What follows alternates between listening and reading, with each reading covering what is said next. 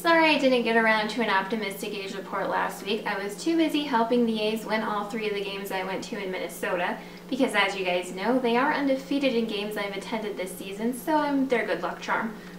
Or, I've only gone to 5 games, which isn't that much. The A's are really good, the Twins are having troubles, and the A's would have won the series anyway. But I'm just gonna go with being the good luck charm. Though the A's did quite well last week, partially thanks to me, they didn't manage to win a series this week. Nonetheless, they're still holding on strong to the second wild card spot and will surely catch the Astros before the end of the season. I mean, they have to, because A's fans can't make it through another wild card game like in 2014. The A's know no one makes enough money to buy all the Pepto we would need to get through that. So, division champs, here we come. The A's started off the week with a 2-1 series loss to the Astros. None of the starters even made it 5 innings, so let's talk about the offensive positives. Ramon Laureano was 4 for 9 with 2 runs scored. Matt Chapman was 4 for 13 with 3 runs scored, 2 runs batted in, and a home run. They didn't make an error in the second game.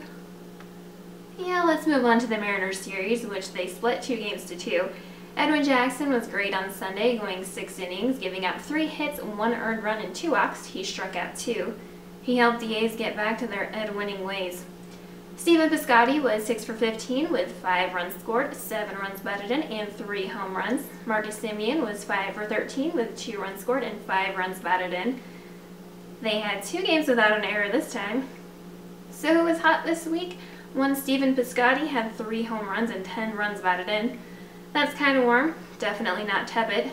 You might say he was Steven Piscotty. Well, at least I would say he was Steven Piscotty, and all the rest of you would turn off the video for that terrible pun.